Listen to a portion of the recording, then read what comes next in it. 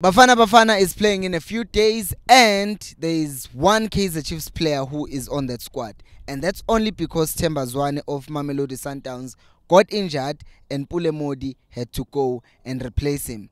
But if it wasn't for that, then there would be nobody from Kaizer Chiefs in the Bafana squad, and this has caused commotion between Hugo Broos and Broos-Ntseki. And in any case, the Kaizer Chiefs fan base and Hugo Broos.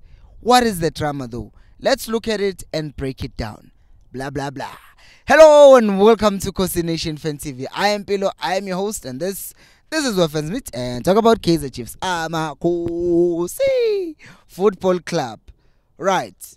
Broos-Ntseki, apparently, like most of the Kaizer Chiefs fan base, are not taking kindly to the fact that Hugo Broos said there are no Kaizer Chiefs players who deserve to be in the Bafana squad because the team has not been playing well. Now, I don't know whether the part of the team has not been playing well is the part that offends Broos-Ntseki, or is it the part where it says Bafana, or is it the part where it says Kaizer Chiefs players don't deserve to be in the squad? I don't know, because everybody knows that Kaizer Chiefs has not been playing well, unless you are deluded. We are going to talk about that later on in the video, because some people are taking, in fact, let's talk about it now and then break down the drama a bit later, because some people watch the game of Chiefs United and they say Chiefs played well, but did they really play well? Because look at Kaizer Chiefs from last season, look at Kaizer Chiefs from this season.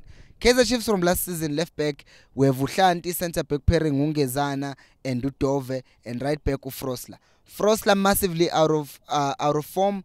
Left back Uhlanti also not make sure. We saw against Sundowns, even last season against the Pirates, conceding the same goal, and in a lot of matches just not competing aerially, although he has the height. You go to our centre back pairing. Udove is a makeshift centre back. Ageko gui height. We are go right centre back.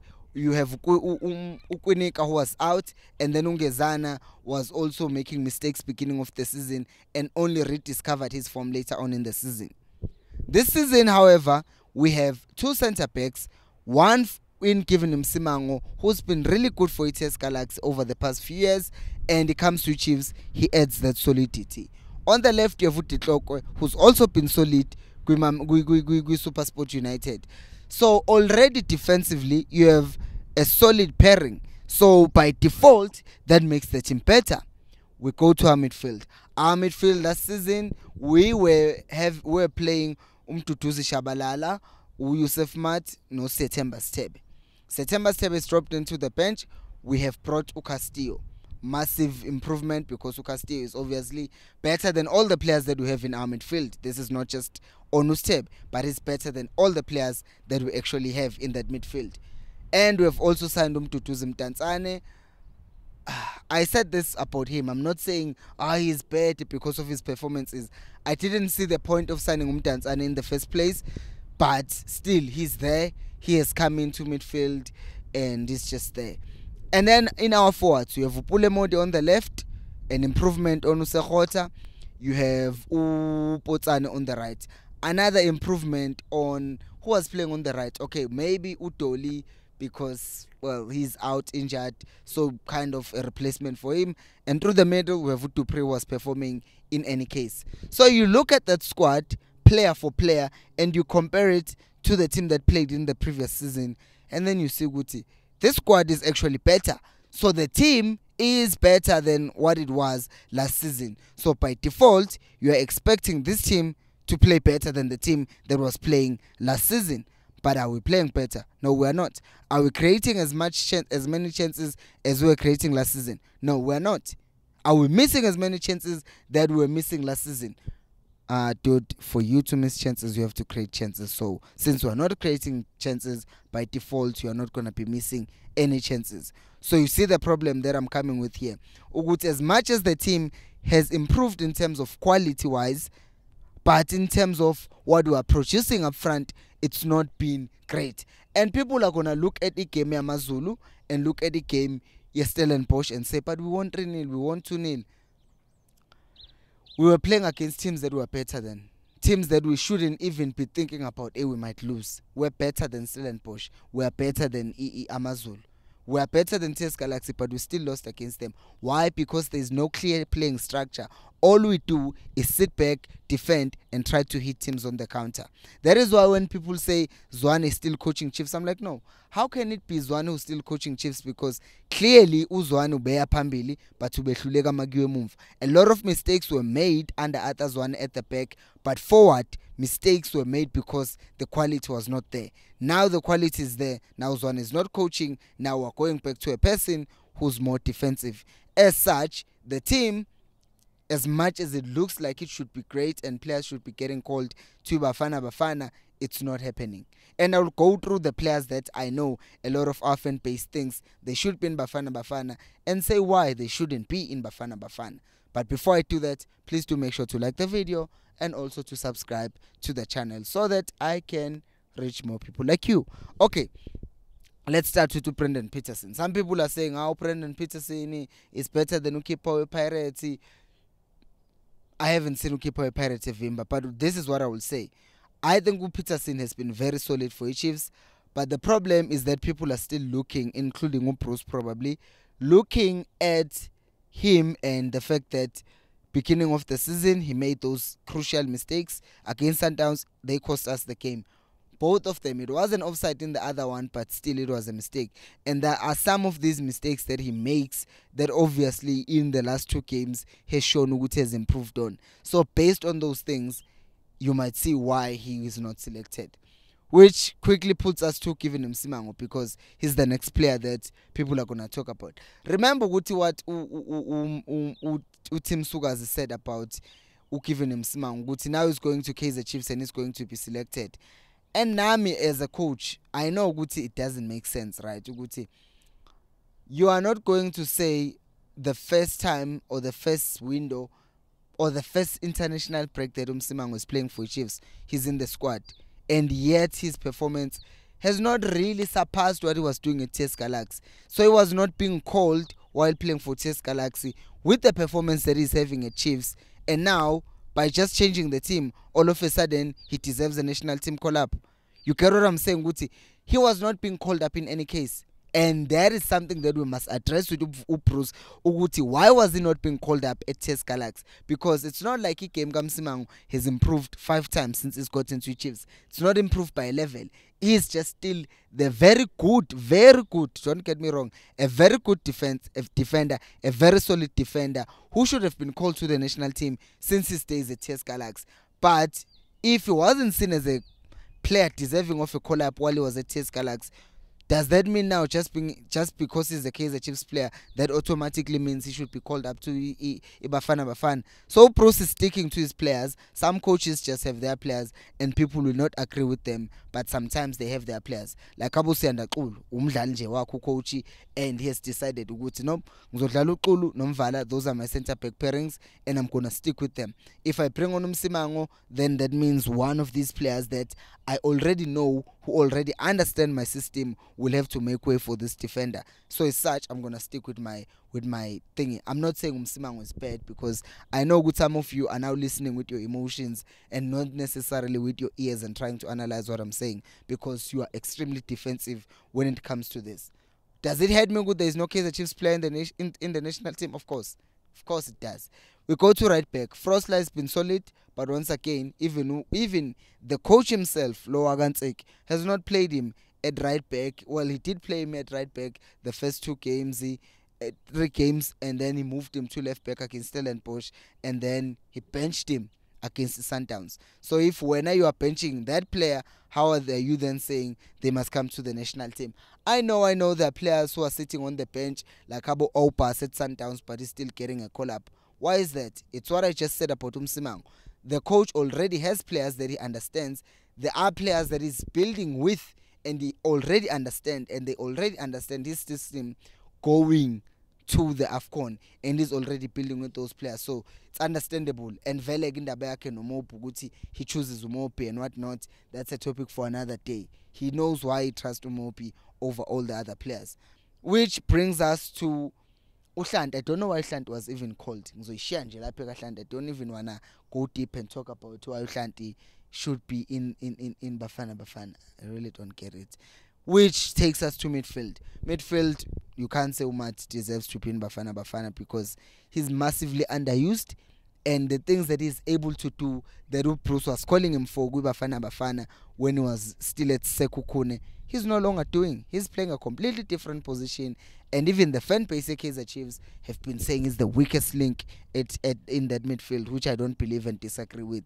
But I think he's also massively being underutilized at Kaizer Chiefs or used wrongly. There's something in my ear. I don't know what that is. Anyways, which brings us to our forwards. Our forwards with Dupree and Umoti. So Umoti, Gwayen Umoti, I still don't get why he's called up. Bafana Bafana. If there was any player to be called up in that front line, I would have gone for Dupree. And I will tell you why. Because for me, with Umoti, Umoti has had a good performance in Tanzania when we were playing against Young. He did. He really had a good performance. But since the Chiefs started playing, not really. He did score goals, but performance consistently, you didn't see him Uguti what he can do. Also, he was disturbed by the fact that his mom passed away, so he missed one match day and he came back. And once again, I will say this, it's because the system is so defensive, so our offensive players never really get to show themselves Uguti how good they are. And because they don't show how good they are, then how is Bruce going to see Uguti Yazumod is actually good in taking on players? You will not see that. Why? Because he gets the ball, he's isolated against 3 people, and now has to try and dribble past those people. They win the ball back and the Buanga to more demanding come. Can't even when Dupree gets the ball, even when Potane gets the ball, they are always isolated and against 3 players of the opposition, and then they end up losing the ball. So their performances have been subdued because of the fact that we are so defensive, and when we do get the ball, we're trying to hit teams on counters, but teams are expecting us to try and hit them on a counter, so they set up to stop our counters. When he did score in Cape Town, for example, and against Amazulu, those were good goals, but those were moments. So you have 90 minutes where cheaper, 90 minutes where Sundowns, 90 minutes where Cape Town City, 90 minutes where TS Galaxy, 90 minutes where Wamazulu, 90 minutes to Stellenbosch, or 90 minutes about 6, and Umodi has moments out of 5 in those 90 minutes, and then you are judging him Ugutige, he's now deserving of being in the national team. It's not the player's fault. Again, Ugutu Modi is not showing consistently, because those moments show us Uguti he's capable of doing these things, but the system is not showing or making him consistently show up Uguti is a good player. System Sundowns, as much as Utemba Zwane is a good player, but the system Sundowns also shows us or allows us to see Uguti Utemba Zwane is a good player. You go to our Pirates, Abo Maswangai, you see Uguti, okay, the system is clearly showing Guti this is a good player, and Guayana he's also delivering based on that. So Opule Modi, they are performing and they're showing Guti they are capable, but in moments, and they're kind of restricted, and because of that they end up not being called up to national team. But I guess Hugo Bruce took what he has, once again, that thing, a continuity. Yoguti, when he was still at Arrows, he was calling him to the national team. So by default, he's there in the players that he has to look at first before expanding to other players. So when he looks at Pulemod, he's like, yeah, I know he was good at Arrows, and now I can see Guti, he still has those moments where he shows what he was doing at Arrows consistently. As such, I should call him up. As for Dupree, we know this. Ugutu Pro said this last season, called up Dupree, and he wasn't impressed. And he didn't say it was Dupree. He said there are players that are not going to be called up to national team while I'm still coach. I'm paraphrasing, but it was something along those lines. So there is that thing, Yoguti. He probably saw good last season. Dupree was not the kind of player that he wants, and because of that, he's not going to call him up. And look at the front line. Again, look at the players that are there in Bafana Bafana. You have Lyle Foster playing for Burnley, and is scoring Premier League, and is playing well. You're not going to stand here and tell me Guti Dupree, as good as he is, you're not going to stand here and tell me that Dupree is now worthy of dethroning Ulyle Foster from being called up to national team. You look at Pesitao, same thing with Egypt. In Egypt, lapha Alal, he's performing. Oh, we have Mihlal Mayambela, who Bruce has been calling up consistently. So you see, Veluguti, it's not new players that the coach has called up. That's why Omaswanga are not there.